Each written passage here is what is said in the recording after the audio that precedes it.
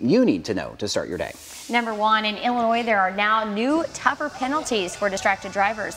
Starting next summer, driver's licenses can be suspended for a year if you cause a crash that kills someone or hurts someone while you're texting and driving. The bill also imposes a $1,000 fine for the same offense. The new law with stiffer penalties takes effect next July. Number 2, Illinois Governor J.B. Pritzker has signed a legislation that will raise teachers' minimum salary to $40,000 within 4 years. The current minimum teacher salary ranges from $9,000 to $11,000.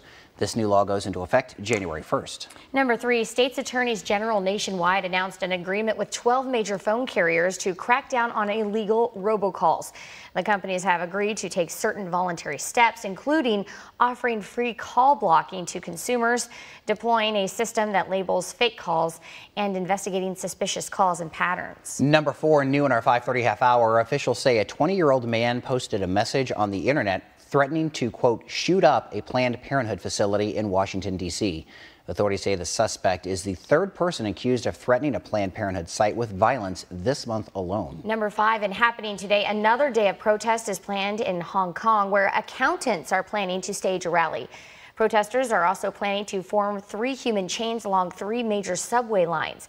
The anti-government protests started about 2 months ago, sparked by calls for the withdrawal of an unpopular extradition bill. Number 6, happening today, President Trump has a lunch with Secretary of State Mike Pompeo at the White House, where it's expected the pair will talk about the upcoming G7 summit, among other things. President Trump and the 6 other leaders of the group of 7 nations will begin meeting Saturday, tomorrow, for 3 days in France. And number 7, beautiful start to your day. Temperatures are currently into the upper 50s to lower 60s. It's a great way to kick off a Friday to kind of round out the weekend. We'll talk about some changes coming up in our 7-day forecast and some changes that may have you grabbing the jacket.